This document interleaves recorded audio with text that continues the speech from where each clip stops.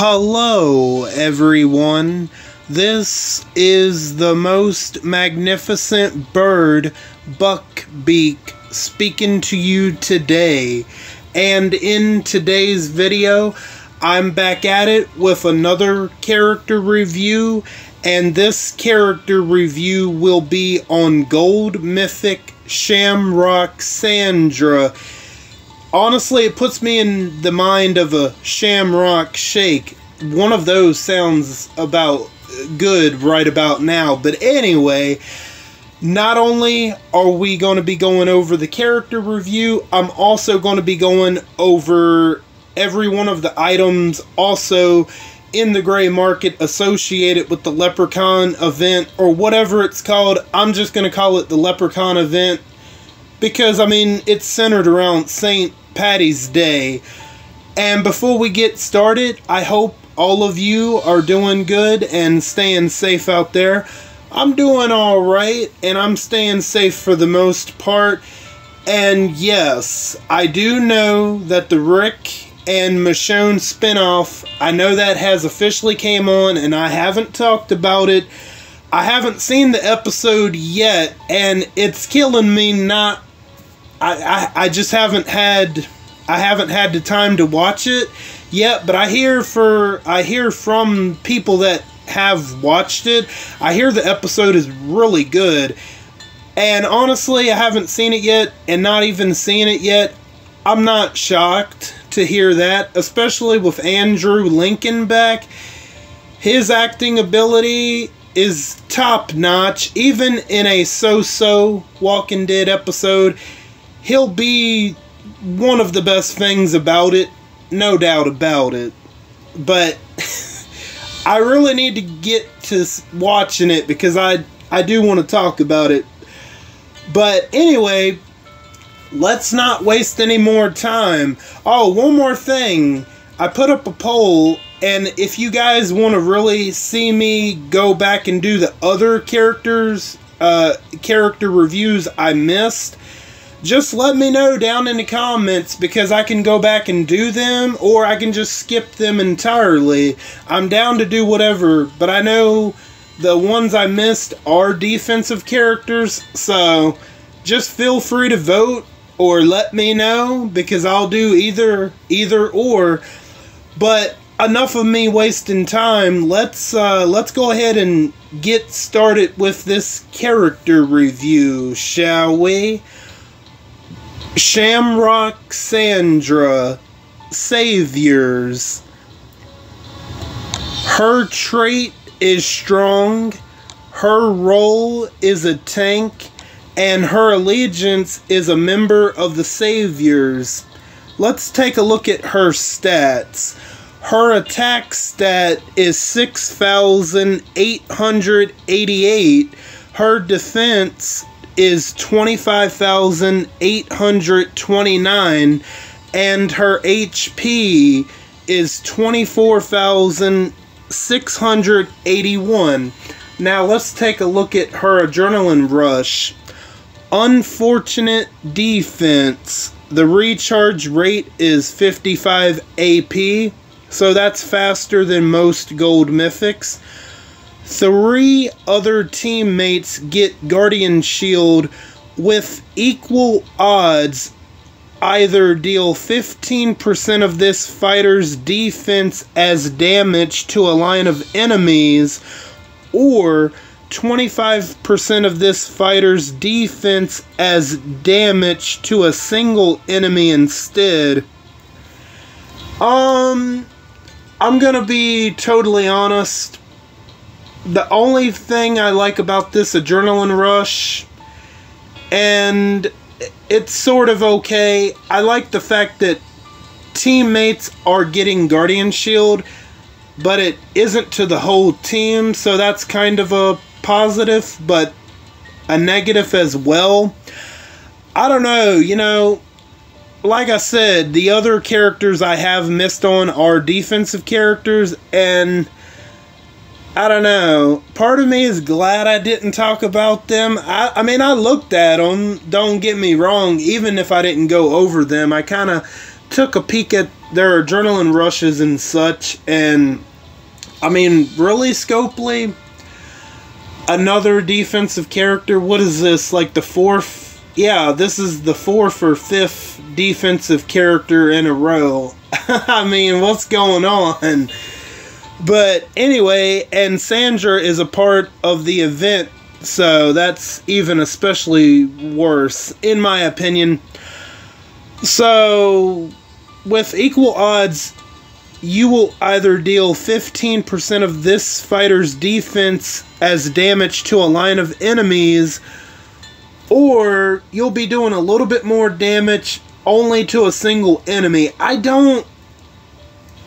I mean, I guess in a certain situation it could be alright, but I'm just not loving it.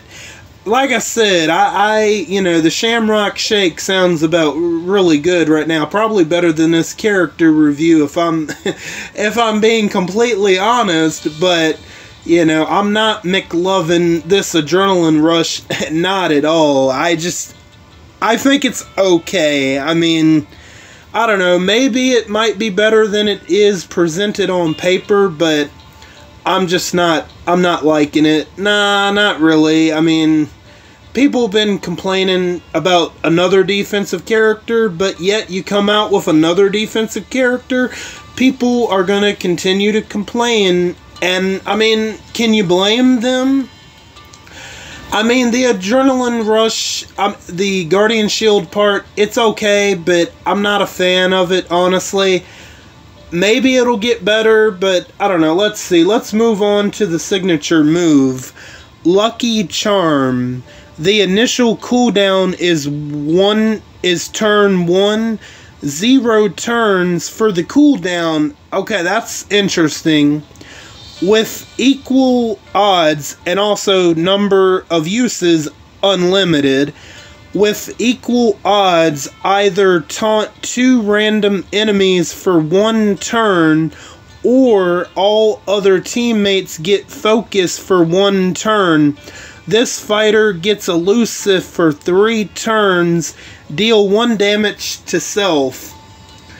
Okay, I sort of like the signature move a little bit better than the adrenaline rush, but you know, if y'all was to ask me, would I be going for this character? So far, I would say no. I'm just not. Usually I like to go for the event characters if I can, but this is one I might actively just not even try to get, honestly, and just hope that the Easter event has a better character. But, I mean, I don't know, but I'm thinking too far ahead. I do like the fact that you can taunt, that you can with equal odds to either taunt 2 enemies for 1 turn, or all other teammates get focus for 1 turn. It kind of sucks it's only for 1 turn, but I like it a little bit better than the adrenaline rush. But what's up with the deal 1 damage to self? I don't get that so far. I'm just like, why would anybody want to go for Sandra? I don't know. I'm just, she's nothing special so far. I don't know. I don't want to spend a whole lot of time on this character review because I am going to talk about the gray market stuff as well. So I like the signature move a little bit better, but it is still kind of mid. I really am not a fan of the adrenaline rush, so I'm kind of so-so on both of them. So let's get to her mythic abilities. Strength, 40% critical hit resistance.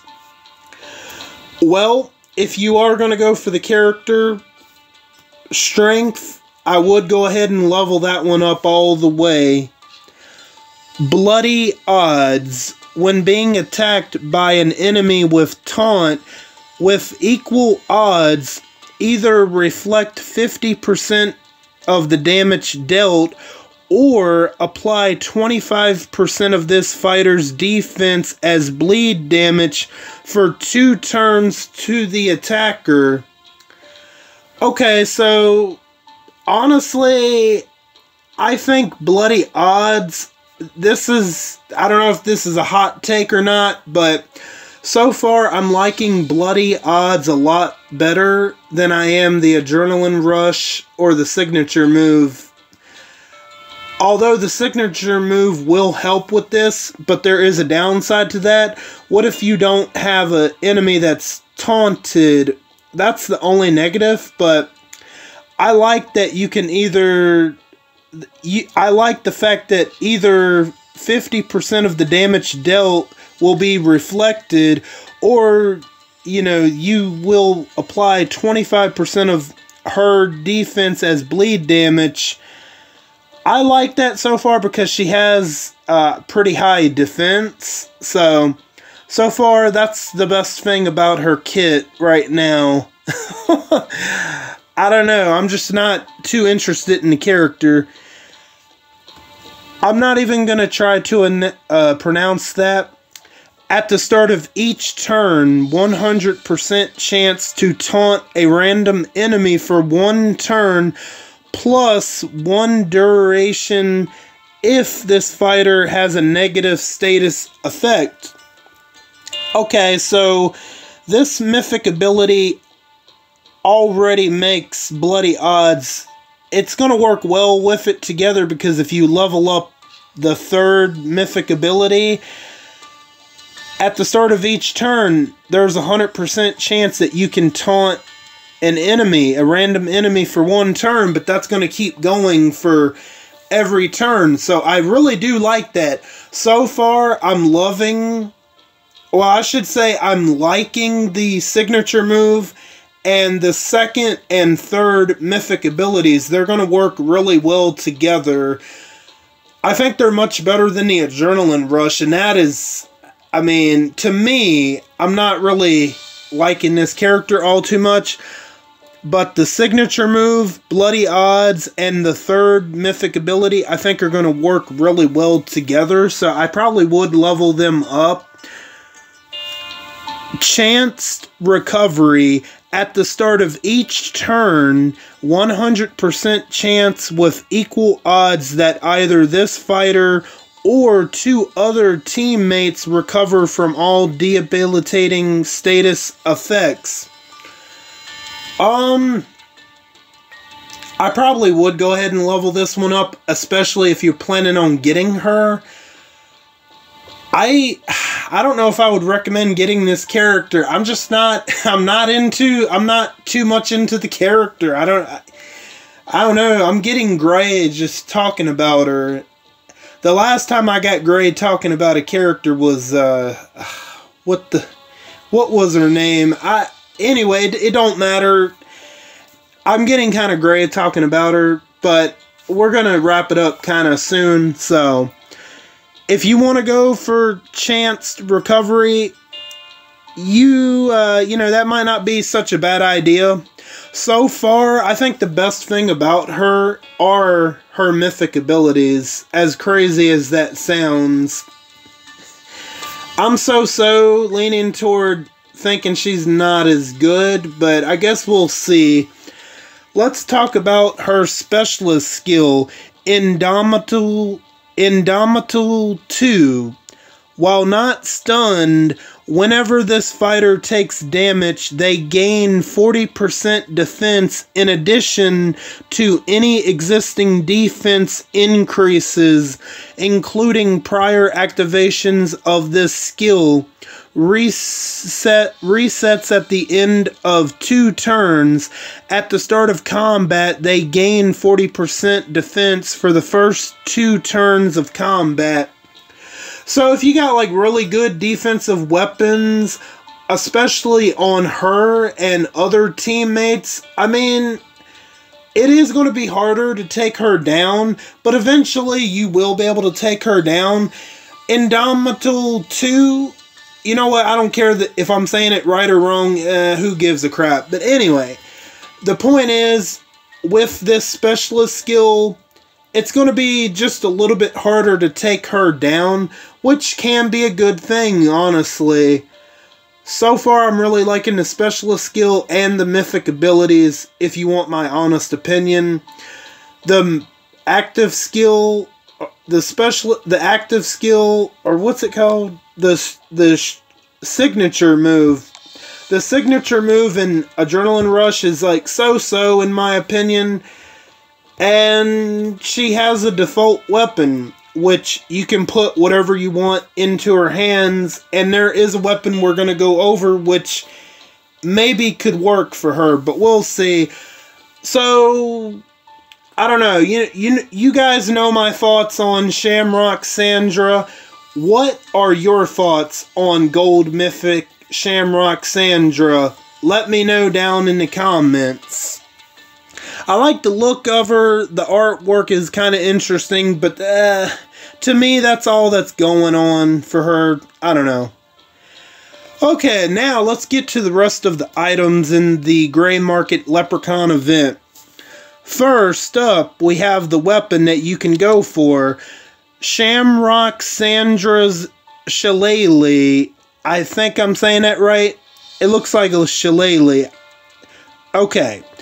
40% defense, a huge bonus to AP when being attacked, luck of the Irish, at the start of each wave with equal odds, either all teammates get camouflage for 2 turns, or all enemies get 10% of this fighter's defense as burn damage for 2 turns. HP and defense boost. This fighter and all adjacent teammates get 15% max HP and 15% defense. So, this weapon is obviously going to only work with a very defensive character, and for Sandra, it actually might work. The 40% defense, okay, that's good. Huge bonus to AP when being attacked. That, honestly, for this character, I think that's actually pretty good.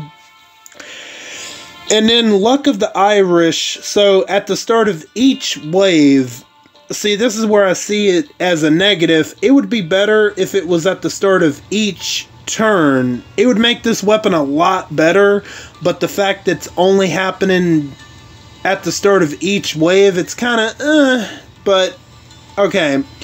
With equal odds, either all teammates, so pretty much either all of your teammates will get camouflage, or all enemies will get 10% of her defense as burn damage for 2 turns. So, I mean, 2 good things are happening, but the only thing about that is you don't know which one is going to happen, and especially if you're going up, say if you're going up against a Peacekeeper team, but what happens if you don't get that camouflage, which they will get burn damage, but after that 2 turns is up, then what? That weapon is useless, essentially. So, you do have your positives and negatives when it comes to this weapon. So, I mean, it would be a whole lot better if it was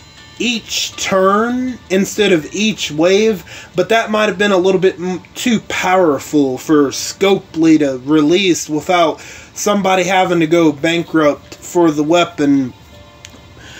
And plus, let's see, we have this fighter and all adjacent teammates get 15% max HP and 15% defense. I mean, the defense and HP percentages could have been higher, I'm not gonna lie. Even if they only went up to 30 each, that would have just been a little bit better. I don't know, what are your thoughts? What are your thoughts on this weapon? I mean, this weapon is both good and bad, but I don't know, for 1,500 4-leaf clovers, that's kind of a lot. That's kind of a lot for a RNG weapon. I don't know. I would need a guaranteed on something in the 3rd slot like that for me to say it's worth it. And then for Shamrock Sandra, you can get her all 5 copies for 400 4-leaf clovers apiece. Now, let's move on. For you avatar lovers, you actually have a pretty cool avatar. I actually quite like this avatar. Irish Walker. Avatar, St. Patty's Day 2024. So you got a zombie leprechaun with a pot of gold and a mug of, I'm assuming, whiskey. It's either whiskey or beer. Too bad the whiskey isn't like green, but it's still a cool avatar. Honestly, if you were to ask me, I would honestly consider, me personally, this is one event I would actually pick the avatar over the character. You never hear me say that, but this is the event. I'm not so sold on the character. Honestly, I think I'd pick the avatar instead, me personally, but what are your thoughts on the avatar? Now we have some Paragon mods. Ooh, let's see. First up, we have a Gray's Paragon mod defensive set. I mean, if you want to get it, get it. I don't know. I'm not too sold on it. I'm not sure. Does anyone even use Gray's mods? I'm not too sure. Now, let's take a look at the next one. We have a defense versus strong Paragon mod defensive set. This one, honestly, that one might be really good. I think it'd be more worth the pickup. I would pick it up if you need a defense versus strong Paragon mod. I think it could come in real good use, honestly. Let's take a look at this Paragon mod. We have Taunt Resist Paragon mod. Okay, that one is actually pretty good. I think it might be a little bit better than the last one for sure, but the second and third Paragon mods are worth the pickup. Honestly, if you want my opinion. Now, let's take a look. Okay, ooh, this one, HP Paragon mod. Okay, this one would definitely be worth a pickup. It wouldn't be a bad pickup at all. Even if you're going to put the mod on someone else, it's still worth the pickup if you can get it. Now, let's take a look at the last Paragon mod. Uh-oh, a mystery Paragon mod. Alright, if you want to step up to the casino and gamble and take a dice and take a roll at the dice, here you go. Here it is. You can pick up a mystery mod. You can either pick up a really good one or a really crappy one. So why not take a chance, sit down at the table and roll the dice and take a chance. You never know what will happen. No thanks, I'm good on the mystery Paragon mods. So I would say the HP mod is pretty good. The Taunt Resist and the Defense versus Strong. I think they are definitely the best ones to pick up. And you can pick up all of those mods for 250 4-leaf clover, so 500 apiece. Next up, we have some TWD gold medals. So you could probably, let's see, I can't remember the exact number, but if you can get enough of the 4-leaf clovers, you can pick up 20,000 gold medals. It might not be a bad pickup, honestly, because they are very scarce to get unless you shell out for them or compete hard in events. Even then, being first place never gives you 20,000 gold medals. So 20,000 gold medals here, honestly, it might be worth it. Now, we have the gear medal bag, and it's all gold medals, all gold gear medals, and honestly, I would probably pick them up because they are hard to come by, so the gear medal bags would definitely be worth the pickup if you can. So that would be 800 4-leaf clovers if you want to get all 8 of them. Next up, we have the silver choice tokens. And honestly, they are needed, so if you can pick them up, I probably would, especially if you need them. Then we have some bennies, and as you can see, I have over 500 bennies. But if you need bennies, this is a good place to go ahead and pick them up for the next month. Then we have the purple trainers. I would definitely recommend picking them up because they don't want to hand them out all that much except for events. So the purple trainers are definitely worthwhile to pick up. And also the blue trainers, they are worthwhile to pick up as well. So, yep, that's pretty much all I got for you guys for today. And what are your thoughts on Gold Mythic Shamrock Sandra? Do you think she's a good character, and are you planning on pulling for her? I mean, are you planning on picking her up, or are you planning on not picking her up? And what are your reasons for wanting to pick her up or for not wanting to pick her up? Let me know down in the comments. And are you planning on picking up the shillelagh? And if you are planning on picking up the shillelagh, let me know why, or let me know why you're not planning on picking up the shillelagh. And what are your thoughts on the Irish Walker avatar? I think, besides the Paragon mods, I really like the avatar this time around. I'm probably going to try to pick up the avatar if I can. That's rare. You never hear me say that, but this time, in my personal opinion, I'm probably going to pick up the avatar if I can. And what are your thoughts on all of the Paragon mods, the TWD gold medals, the gear medal bags, the silver choice tokens, and what are your overall thoughts on all of the items in the gray market and the event as the event overall?